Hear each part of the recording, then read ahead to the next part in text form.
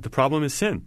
The problem is that human beings are alienated from God, and they have been from the beginning of time when we had Adam and Eve, the first human beings who were given the simplest of commandments. Don't eat from that one tree. And they violated that commandment. They violated the first covenant between God and human beings. And they were exiled from the Garden of Eden, put into wandering, and doomed to work hard and to have pains in childbirth, etc., and to carry the stain of sin. And sin then in the Christian tradition is not just wrongdoing. It's this condition that human beings have that leads them to be alienated from their true selves, to be alienated from one another, and to be alienated from God.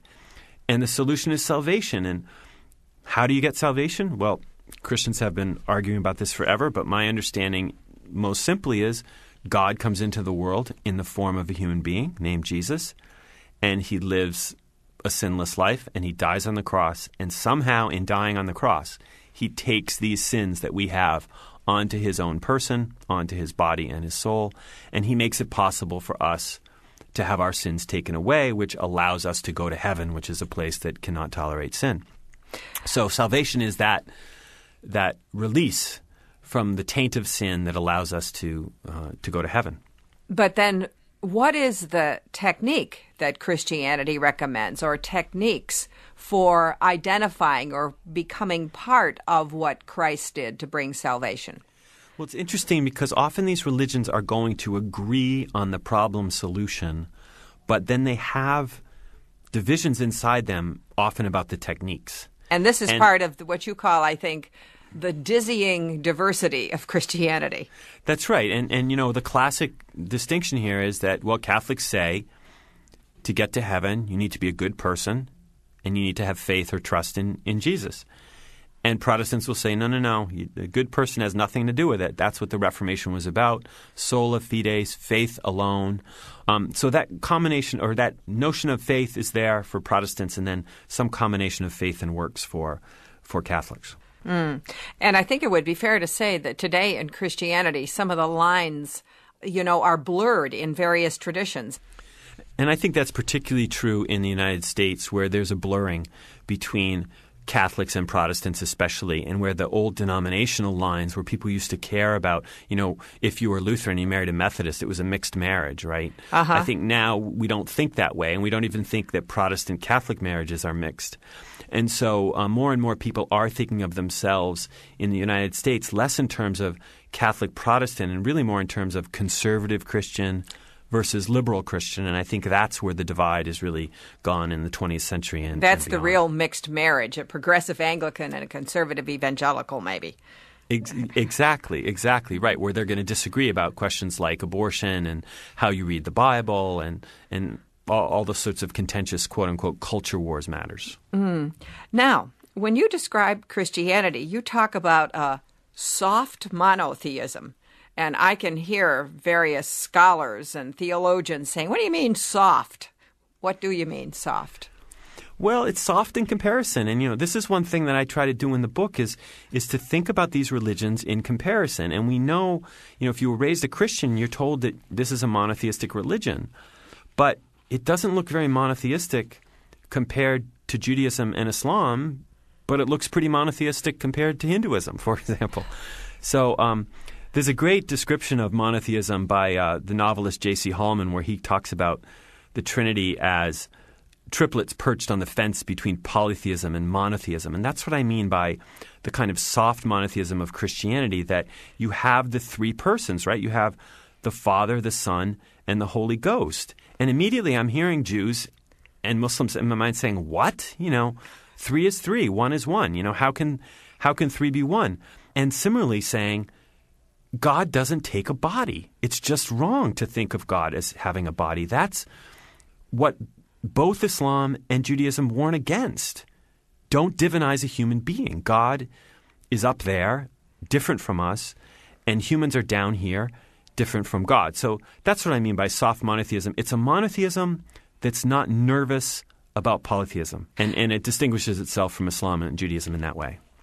Now, You emphasize, again, what you call this staggering diversity in Christianity. And not only are there the traditional divisions, Catholicism, Orthodoxy, and Protestantism, within Protestantism you have the Lutheran, the Reformed, the Anglican, and the Anabaptist tradition.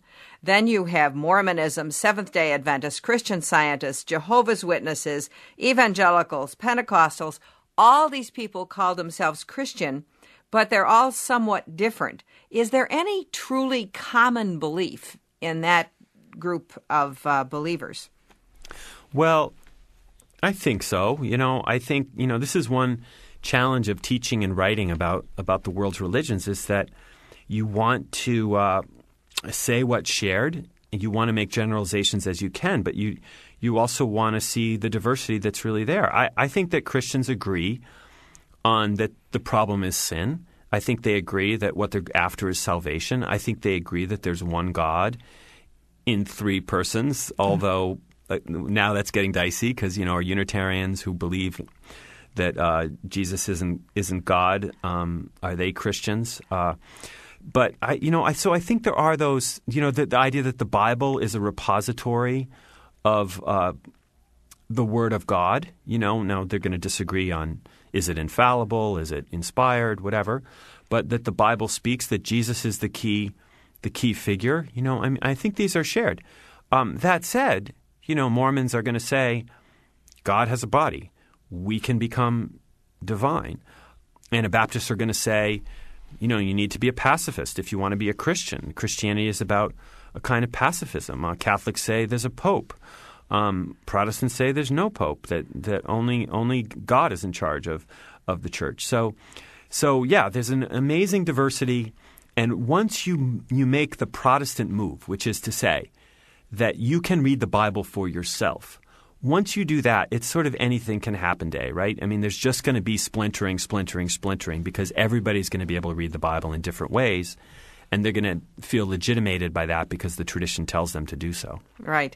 Now, the form of Protestantism that we hear a lot about in the media today is evangelical Christianity. And you really say that this burgeoned in the 19th century. And you also say it's not the same as fundamentalism. What do you mean by an evangelical? Such a great question. I get asked that all the time. Let me see how I can do with it this time. I think the best definition of evangelicals comes from a historian named David Bebbington, and he says that it's about four things. It's about an emphasis on the Bible. It's about an emphasis on Jesus dying on the cross. It's about an emphasis on conversion or new birth, born again. And it's an emphasis on activism, particularly preaching the word and missionizing out in the world. So that distinguishes evangelicals from more liberal Protestants. Now, what distinguishes evangelicals from fundamentalists? Well, the best definition I've heard comes from George Marsden, a historian of American religion, where he says fundamentalists are a subset of evangelicals, which they are, and they're evangelicals who are angry. They're angry about something. And what are they angry about? They're angry at modernity. And the distinction is really palpable because with evangelicals, you have this real amazing co-optation of modernity. They're some of the first adopters of radio, of television, of the internet. And they say, listen, we'll do the organ, we'll do rock and roll music, we'll sanctify it, we'll Christianize it, we'll evangelicalize it, as it were. And we can use it for our purposes. Fundamentalists are much more wary about that. They're much more, leery of the modern world, that modernity is the problem and fundamentalism is the solution. So the anti-modern ire is the key piece that we see in fundamentalism with people, for example, like Jerry Falwell in the United States. Mm-hmm. And, of course, it should be said that although politically in this country evangelicals have been aligned in recent decades with the Republican Party and the religious right, there are a lot of evangelicals that are not in that place politically. And that's really important. In fact, if you are to look at evangelicals over the history of America, they have been progressive and liberal far more often than they've been conservative. They were in the forefront of the anti-slavery movement. They were in the forefront of the movement for women's rights. They were in the forefront of a lot of reform efforts in the 19th century in terms of prison, in terms of education, in terms of settlement houses, etc. They really have been out to turn America into the kingdom of God. And that they had to do through these progressive avenues. So it's an anomaly to see them on the right.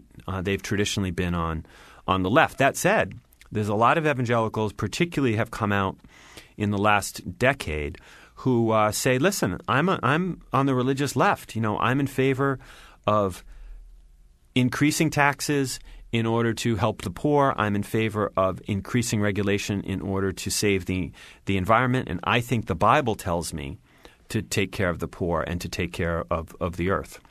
Those are the so-called new evangelicals. That's right. Now, Pentecostalism, again, this is often conflated, I think, in the popular mind with evangelicals. But they're not the same. What's distinctive about Pentecostals? Well, it's a form of worship. It really isn't so much doctrine as it is the form of worship. And if you go into a Pentecostal church, you're in a different place. Speaking in tongues and so forth. That's right. Pentecostals are going to have their hands in the air, which you're going to see with evangelicals and fundamentalists, but they're going to be speaking in tongues, which is they're not going to sound like they're speaking in Spanish or English. They're going to be, using these sort of holy tongues, as they call it.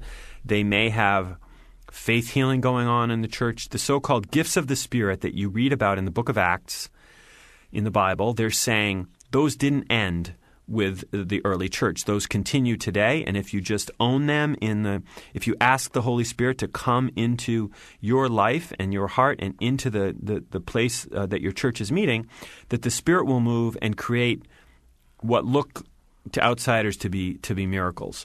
And but the most palpable of these is definitely speaking in tongues, and that's really what distinguishes Pentecostalism from other forms of evangelicalism and fundamentalism.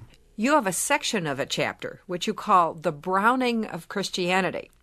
And for people in this country who might go to a church that's largely lily white, there might not be an awareness that the majority of Christians in the world, in fact, are not in Western Europe and North America, that, in fact, they are in the Southern Hemisphere, actually.